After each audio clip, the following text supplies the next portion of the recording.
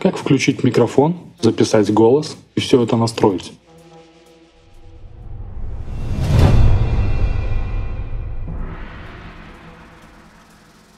Привет! Записать голос в FL Studio очень легко. Но для начала нужно убедиться в правильных настройках вашего микрофона. Заходим на рабочий стол. Правой кнопкой мыши нажимаем на значок громкости и открываем записывающее устройство.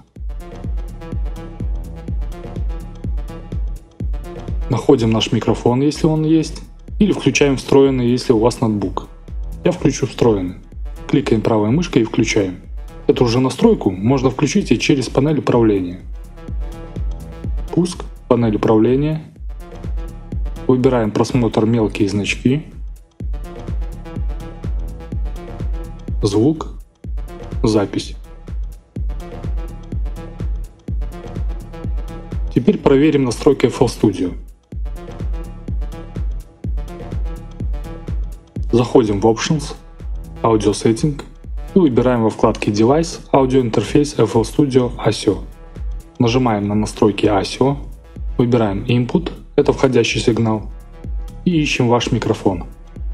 Если вы используете микрофон ноутбука, выбирайте встроенная система микрофонов или Default. А если захотите записать звуки самого компьютера, например, игры, фильмы или что-нибудь в интернете, то выбирайте стереомикшер. Я выберу встроенный микрофон.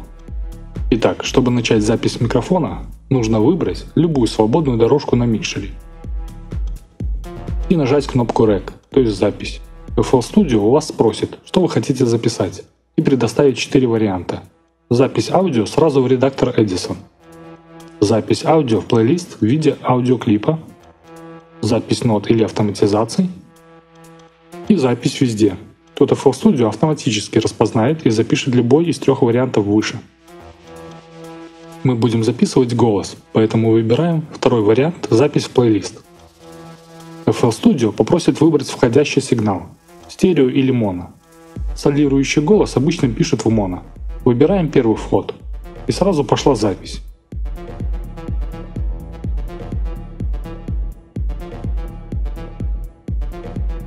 Останавливаем запись кнопкой «Стоп» или «Пробел» и выключаем кнопку «Rec». Так, отключим входящий сигнал микрофона на канале в микшере. Ставим None. Прослушаем, что записал наш ноутбук.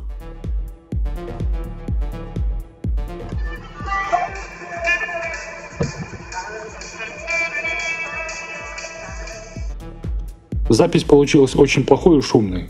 А как убрать такие сильные шумы и сделать вашу запись чистой и громкой, я рассказываю в этом видео. Если вы хотите, например, записать рэп, то для удобства можно закинуть ваш бит в плейлист и записаться уже под минус. Скрываем FL, закидываем бит в плейлист.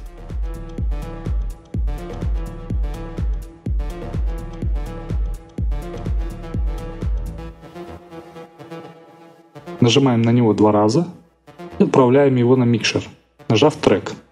Сразу перейдем на канал для записи рэпа. Включаем микрофон. Нажимаем Rec, выбираем запись в плейлист и записываемся. Ну что, теперь вы знаете, как записать свой голос в FL Studio, и проблем у вас с этим не возникнет. Также хочу посоветовать изучить инструменты плейлиста, чтобы уметь обрезать ненужное в вашем голосе и настраивать автоматизации, панорамы, громкости и эффектов. Крутых треков вам, пока!